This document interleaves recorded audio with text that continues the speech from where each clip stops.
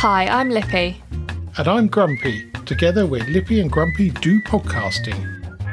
In this episode, Grumpy's found the sound effects button, the return of Davros, flat pack furniture frenzy, and unintended inventions. Now, Lippy. Yes. We're using a different website to record, and I found something very interesting last week after we finished. Oh yeah, did ya? Why don't you crack out one of your really good jokes? Oh God, don't put me on the spot like that. So, one of my really bad ones was, why should you always knock on a fridge before opening it?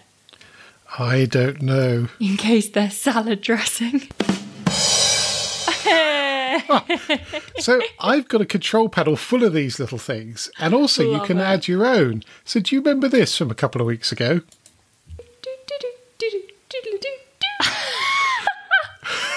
That could be the new start to our podcast every week. Yes, so I'll be keeping these in future and adding them to my dashboard. I feel like this is going to end badly if I ever get married. There's just going to be a stream of little catchphrases being played. Yep, you've got it. No. Okay, so enough fiddling with that. Anyway, we've had the return of Davros, I'm pleased to say, after a few weeks to presumably take over part of the universe. So he was following up on a story we had from last week about the carnival and one of the circus acts where he stuck plungers to his head and left quite a large mark, which was quite funny and very odd to see. So I'm going to read this in its entirety because it is just brilliant. Very interested to hear of the misadventures of the carnival act involving plunger, or Dalek Omni Interface to give it its correct title.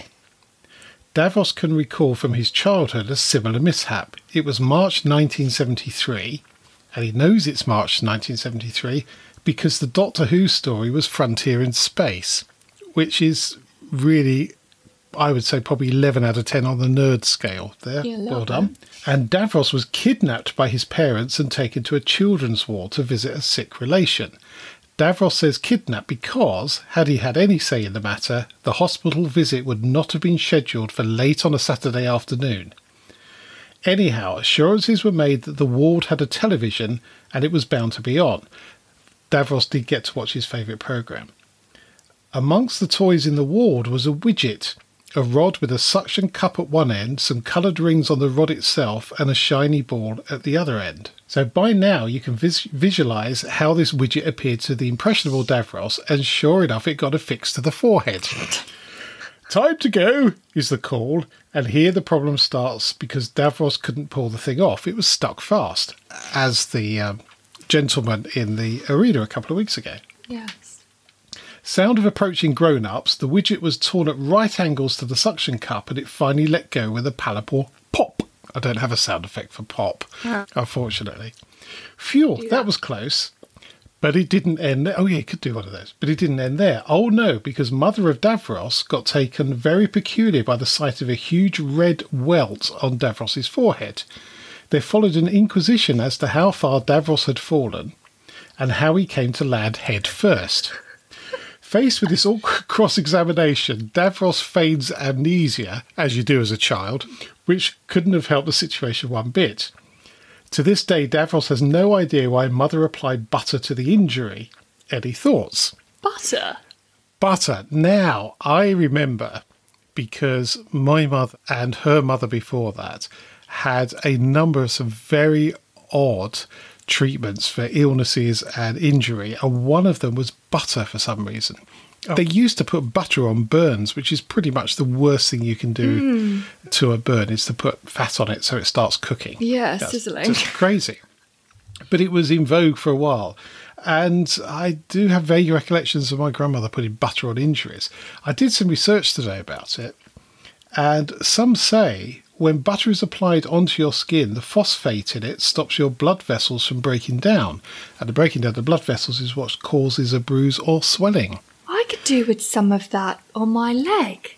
Well, maybe you should try it as an experiment. The thing is, if it's swollen or bruised now, it's a bit too late. It's already a big old bruise. Yeah, you got to do it straight away. I don't think it will help once it's done.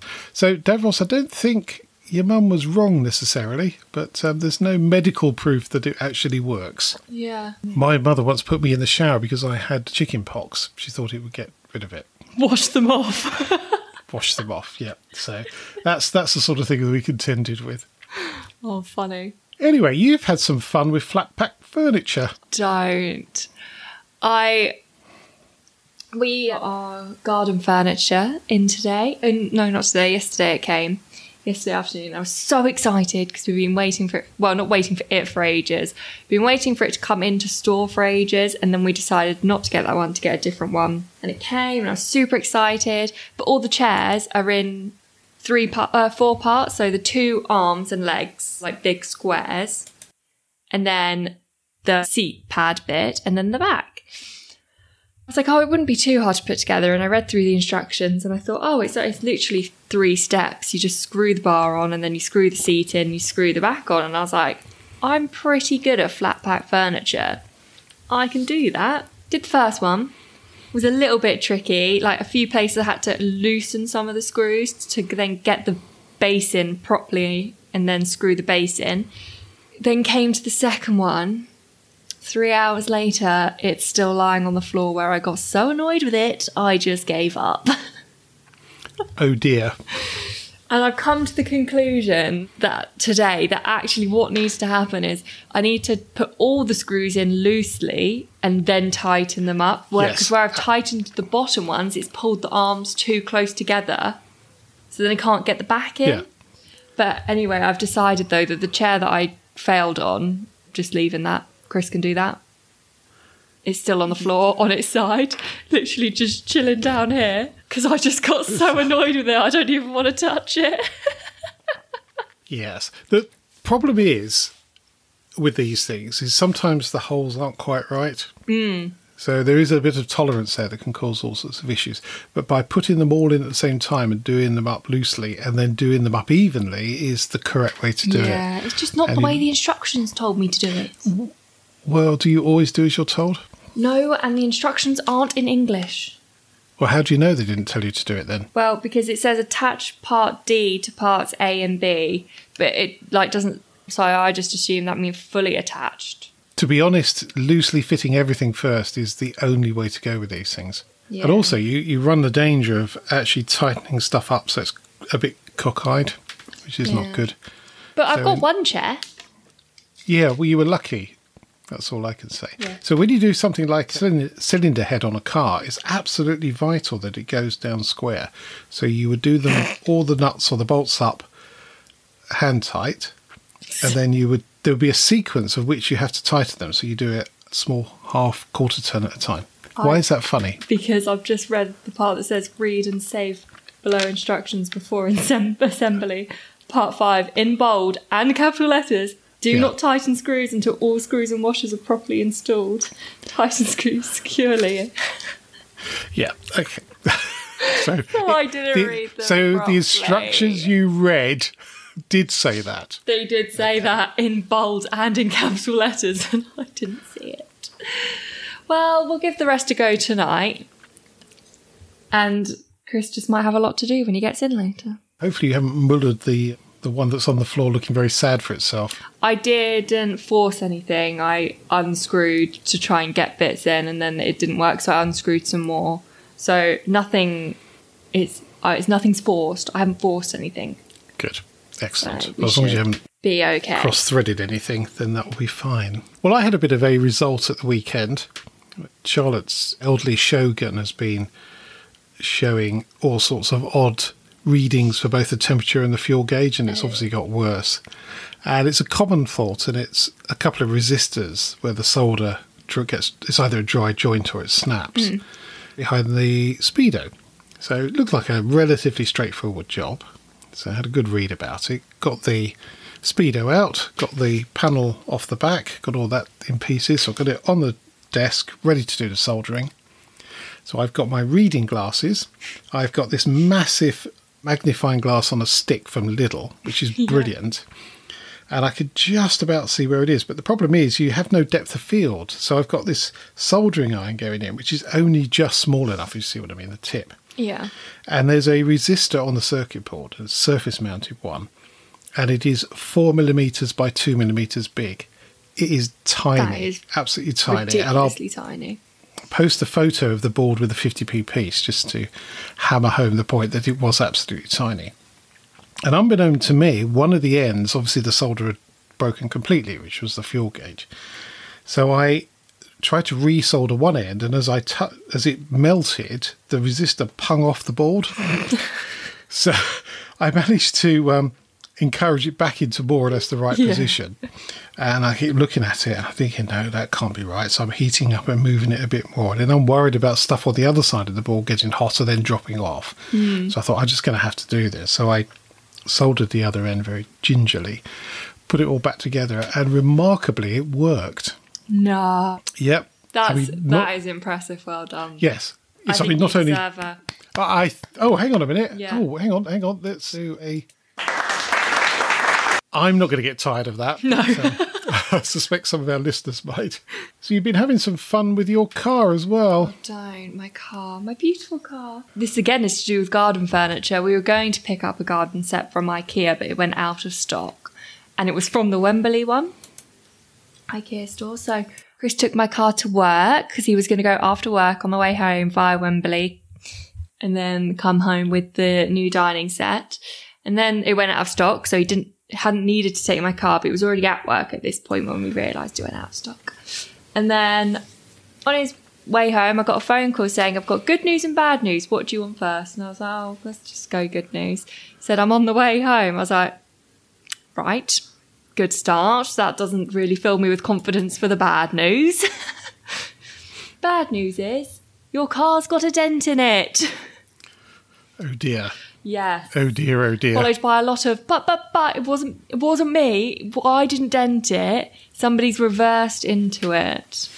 So I've got a lovely little not a pinhole, it's quite a big hole to be fair, in my car, in the bonnet. Thankfully not hit the parking sensors because that would have been a lot more expensive. However, they did run over with their number. Oh, that's good. But now they're not responding. So that's fun. So we'll have to see how that goes. But we got a quote. I got chips away man out. Other people can be used. And he looked and he goes, well, where this has gone in, it's made this pop out. And I was like, well, I don't know what that is. Cool. Okay. So it's going to be about £275 plus VAT. I was like, it's tiny. But apparently the colour match is quite expensive. What they're really good at, chips away, is colour matching.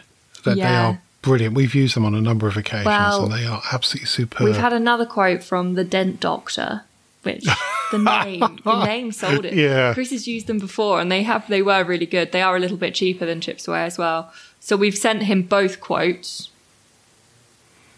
and said, we've had two separate quotes. This is what it's come to. Are you going to be going through your insurance? And he didn't reply. And then we got voicemail today. So, I mean, I'm hoping he comes back to us soon because I don't want to pay 330 odd quid to get my car dent fixed when it wasn't even me. I didn't even have the car. No, well, we can chase him down, don't worry. Yes, well, he lives. So where Chris works, there's like half of it is offices and half of it's housing and he lives there. So I said, just go knock on his door or leave a note on his car to be like, excuse me, you're not replying to my message, or sit and wait for him to come to his car with a little... Yeah. Yes, obviously we don't condone violence. No, especially not over £300. No, but some shady bloke in a black leather jacket might just do the trick. Yeah, exactly. Well, hopefully that will sort itself out, but it's a bit of a pain, isn't it? Yeah, it's just to annoying. be honest, but yeah. So was it in the bonnet or the bumper? The bumper. The bumper. Okay. Did I say bonnet? You did Probably. say bonnet, yes. I meant bumper. The bit right. The thing that is most likely to be hit when a car reverses into you. Yes, you're obviously not been paying attention when we've been talking about car parts. No. Now, do you remember a few weeks ago we were talking about Colin the Caterpillar cake? Yes. and legal shenanigans between Aldi and Marks and Spencer's, where Aldi apparently were copying the Marks and Spencer's cake. Yeah, I don't think his name was Colin, was it? It wasn't. It's Cuthbert, but it was right. The face they were saying was the copyright bit. That's right. Had a chocolate That's face right. with a little tongue sticking out. Well, it turns out the Marks and Spencer's are on the other end of a legal challenge. So they've put together this bacon naan roll, which they've been showing pictures of on Instagram. And it consists of a chili egg and bacon in a naan, which sounds really nice. And the photo looks really nice too. However, this is a dish allegedly created by the Indian restaurant chain Dizoom. So, not unsurprisingly, they kicked up a bit of a fuss about it. Oh, 100% you would, wouldn't you, after... You absolutely would. After seeing the fuss they made about Colin, you would 100% be like, well, you've just done it to me, so now I'm going to kick up a fuss. Absolutely. The problem is I've seen a picture of this and I just go, ooh, I really want one of those. Yeah, and I know where to get one really easily. Nice.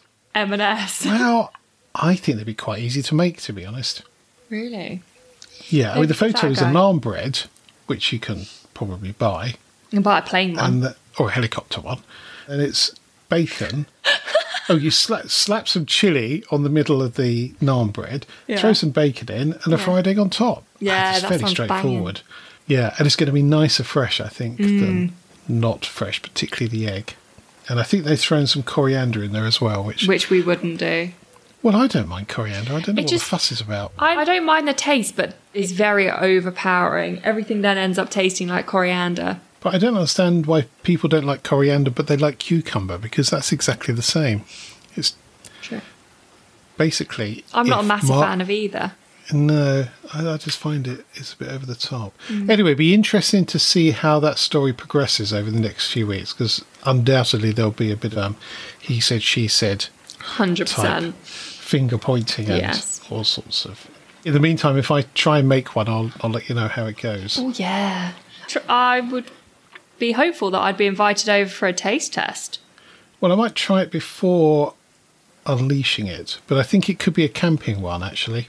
Oh, yeah. On a grill. Yes. Yeah, possibly. Although grills at breakfast are a bit tricky.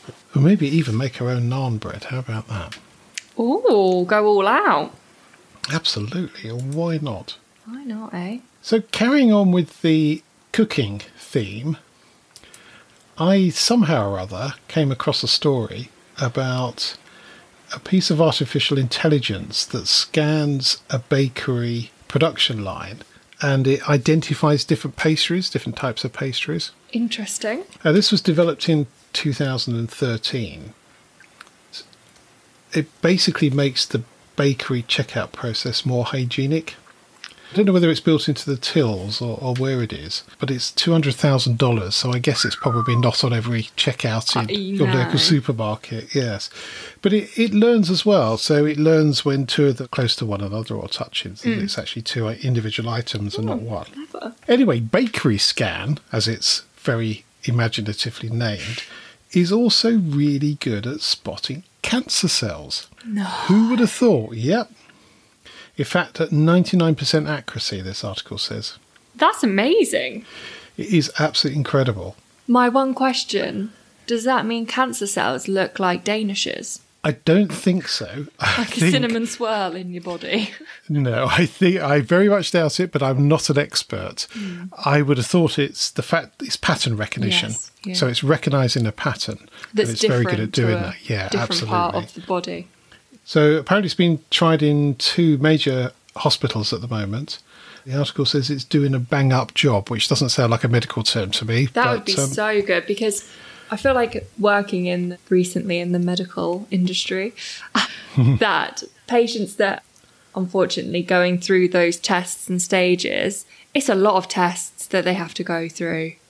And like it's 4 or 5 scans before they even think about doing a biopsy. And then obviously the biopsy helps determine. But if it was just 1 scan and then they were like, well, yeah, if it says yes, then let's do the biopsy straight away. I don't think it's at that. I think it's at a much smaller level. So what they're talking about is analysing a slide of cells. So rather than rather than a human having to look at each individual cell to spot the cancerous one, it can look at presumably a biopsy slide, and just go bang, there's one, or no, there's none there. Oh, okay. What this is really learning, and it's, although the computer software is very good, it's being taught by a human. So you have to go through that process of this is cancerous, no, it's not, and these are the characteristics that don't make it cancerous. You have to input the different stage. Yeah, okay. Well, that's how it learns, because it goes, I've seen this one before and it wasn't, or I've not seen this one before. So it will have some sort of just because accuracy. It's not seen it doesn't mean it is. No, absolutely but not. It means that when it's seeing a cancerous cell, it can recognise the cancerous cell quickly. Absolutely. Impressive. And that's where it is. The software on its own is not necessarily that clever. It's the human interaction with it and being able to understands. And a lot of that is to do with the input device. So the camera that's actually looking at it is of such a good quality that you can pick up differences at a cellular level. I mean, that is astonishing, really. So that's the kind of thing that's going to start being able to recognise different types of people. And I think we're pretty much there already, to be honest with that. Yeah, you look at some of the... Well, you look at, even something like Facebook, when you put a photo up there and it identifies your friends in a photo. Yeah. Oh my God, my phone does that. It's like view pictures with all of this person in, and it's like one of you guys, and then it pulls all the pictures on my camera roll that recognises your face. Creepy. It is a little bit creepy. Anyway, that got me thinking about how some the inventions we take, every day for granted, have been invented by accident. Yeah. And I've got a bit of a list here, which makes quite interesting reading. So, obviously, the big one, one of the ones that most people think of, is penicillin. Complete accident in 1928 by Alexander Fleming. Then, surprisingly, cornflakes. How were cornflakes an accident? Someone just accidentally fall face first into them and they tasted good? It was basically an experiment into food. Let's put it that way. And they were making dough from boiled wheat. And one of the Kellogg's brothers, that's where the name comes from, left the mash to dry for too long. And when it came to be rolled out, it splintered into dozens of individual flakes. Curious as what these flakes tasted like, he baked them in the oven and in the process created a cereal called Granos. Switched out the wheat for corn and gave us cornflakes. See, I want to know who decided to put milk with that. Well, that's always a good question, isn't it? Like, who was the first person to go, I'm just going to pour some milk over this stuff? Well, I would imagine if you bought a box of cornflakes and tried to eat them and gone, oh, that's a bit dry. And they would have gone, I'll have a glass of milk. And then they just started to pour it over. Yeah, that makes sense. Same with trying to eat Weetabix without milk. You're going to get stuck at some point. So number 3 on the list is Teflon, which is obviously on the inside of frying pans, discovered by accident. The Slinky, discovered by accident. The man, Richard T. James, this is in 1943, was trying to modify a stabiliser for sensitive maritime equipment and not to spring over, and down it went. Fun. Yes. Turned into the childhood toy of a Slinky. Yes, it did. Silly Putty, an accident. That doesn't surprise me that that's an accident. No. Post-it notes, which is another famous one. Or to be precise, the glue on the post-it notes. Now, one we covered a couple of weeks ago, saccharin, was an accident. Yes, remember that one? The popsicle, and lastly, laminated glass. So the glass that we have in vast majority of car windscreens, which is a glass and plastic sandwich, essentially, was developed actually in 1909. It's quite a long time back. That's a long time ago. Yeah, a long time. Now, during the week, you sent a screenshot of something, I think probably from Twitter, that said, I explained to my daughter that when Netflix started, they used to send you DVDs. Yeah. 6-year-old, in an old lady voice, back in my day, the internet used to come in the mail. Not far off. And not far off. So being a family chat, it got a little out of hand very quickly. Yes. And I can't remember who it was said, what's next? And myself, actually. I said, I wonder it was you. What's next. Okay. Yeah. Wonder what's next. I was very helpful by sending a picture of Homer Simpson. Yeah. Actually, you suggested having it beamed straight into your head. I did. Well, the exact words I used was, download straight into your brain and project onto your eyelids so that when your eyes are closed, you're like watching the movie on your eyelids. To which Chris sent back a link where this is like a thing that's being developed already. So I'm a genius. I invented the idea and I would like to take credit for it. Well, you invented it after it had been invented. So I don't think that counts, really. Well, within our family, I suggested it first. Well, yes, but none of us are going to fund you to produce a new... Oh, I wouldn't even know where to start. No, so I think claiming you've invented it is probably a bit far-fetched. Anyway, we have a very interesting link, which we've all tried to read, and our heads have exploded, basically. So it's an amazing piece of technology. It's breakthrough technology for the brain. It is, and it is interfacing with the brain, which is quite something. So we'll put a link to that, if you've any experience of that. I'm guessing this is right up the Screaming Tomatoes alley, as it were. This is the sort of thing he'll know a lot about. So I want to finish today off with a bit of a moan. Oh, no. I'm afraid. And it's been on our list for a while, but something triggered it back to the top of the list. And it's the use in films and TV of the phrase over and out. Oh, God. Now, I have a VHF marine license and I had to do a course for this. And they make it very clear that you say something and you say over, which means I've finished talking and I'm going to wait for a reply. Or you say out, which is I've finished talking and I don't expect a reply, or I'm not going to wait for a reply. I'm going to do something else. You would never have I've said something and I'm expecting a reply and I'm not expecting a reply, because that would be daft. So saying over and out is daft. Okay. And I was horrified recently whilst watching Dr. No to hear James Bond use the words over and out.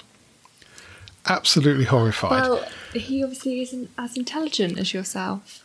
Well, he claims to be a commander, and yet he obviously hasn't done a VHF radio license. Who even knew you needed one of those? Well, you do if you've got a VHF marine radio. Anyway, we were watching Bosch, which is a Amazon Prime series, which we've thoroughly enjoyed. Quite new, that one, isn't it? It's a few years old, but I think we're up to season 5 or 6 at the moment. Yeah. And he's in an aircraft and he makes radio call to whatever the nearest tower is, and he finishes it by saying out. Well done. Perfect. Good work. Somehow or other, Bosch has crept ahead of James Bond in my list of awesome dudes. Well, I would not have expected that, but he used the correct terminology for a radio. He did. However, things then got a little out of hand, as they do. So I started investigating this just to make sure I was absolutely correct, which I am. And it came onto the phrases Roger and Wilco. Yeah. Roger means, I've heard what you said, but I don't know what to do with it yet. A Wilco is, I've heard what you said and I'm going to comply. So, okay. Will comply is what Wilco is short for. But Roger's a really interesting one, and I'll put a link to this, and it's about a pilot. He says, I can remember using Roger at the end of my transatlantic flight when an air traffic controller in Oxford warned me that a Spitfire was manoeuvring in my vicinity. It was an unexpected piece of information. I'm not surprised.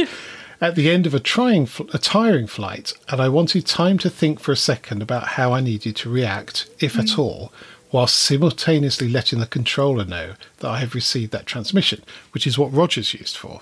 Yeah. So it's a bit like when Wife of Grumpy asked me a really difficult question, and I'm sitting there thinking, and she's going, did you hear me? I went, well, yeah, but I'm thinking about it. What I need to do is to say Roger and then think about it. But you need to make sure she knows what that means first. Otherwise, she'll just be like, who's Roger? How's Roger going to help the situation? Yes. And if you watch the Airplane, the movie, then there is, I think the first officer's called Roger. Yes. And the captain's called Over. Yes, all sorts of chaos. Yes, great film, that. Anyway, that's my moan over. So over or out, never over and out. Roger. Yes. No, that should be Wilco. No, because I don't know what to do with that information. Cheers, never going to use it. I suspect that's probably the case. do you have a top tip for us, Lippy? I do. I have a top tip. Well, it's not really a tip, to be perfectly honest, but it's an observation. A top observation. Yes. Top observation. Well, that was hard to say. Top observation. From myself is that don't put football before your girlfriend over the next few weeks because you have to live with her for the rest of your life. Which presumably, if you put football before your girlfriend, could actually be quite short. Could be, yes.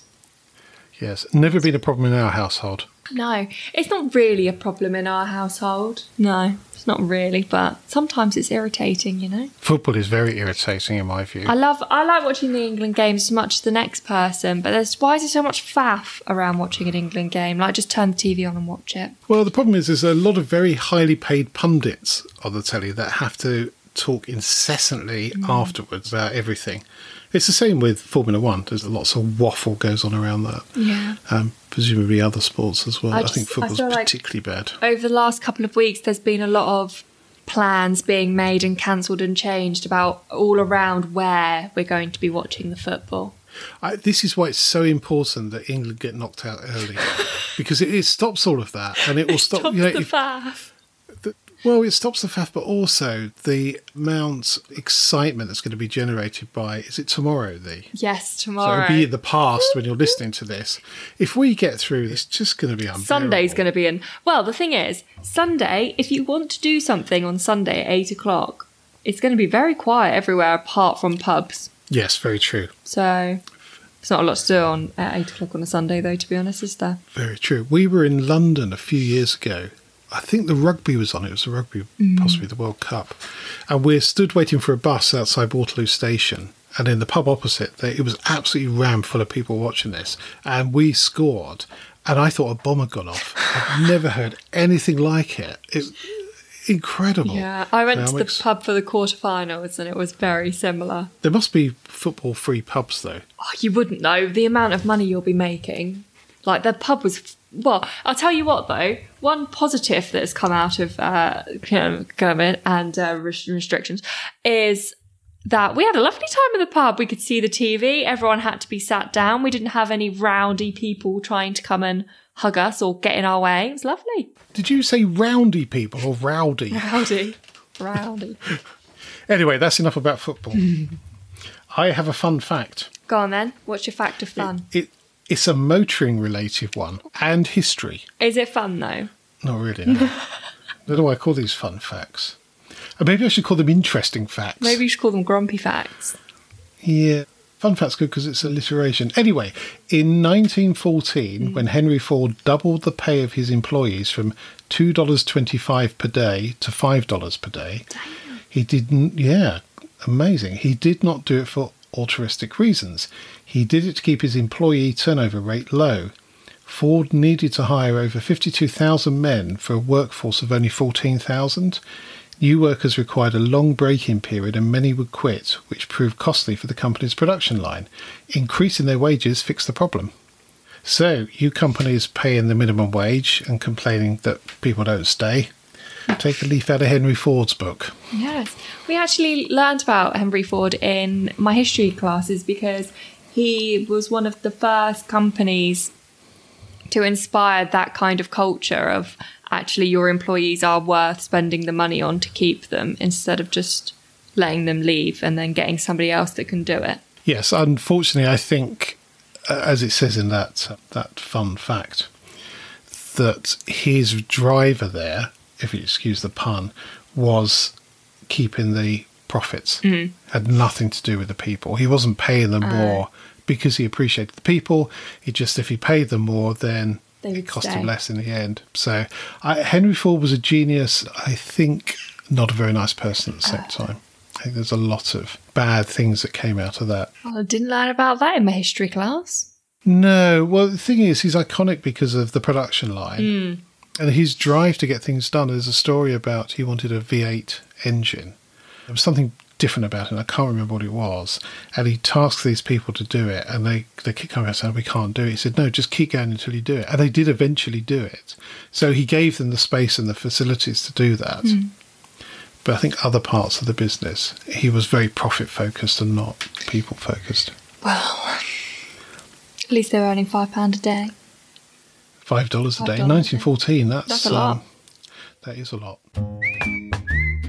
That's it for this podcast. Thank you so much for listening. You can help spread Lippy and Grumpy's view on life by leaving a review on your favourite podcast platform. If you're not sure how to leave a review, or if you download from Spotify, there's some help at lippyandgrumpy.uk/review. And if you would like to get in touch, email podcast@lippyandgrumpy.uk. So it's goodbye from me. And goodbye from him. Goodbye. Bye.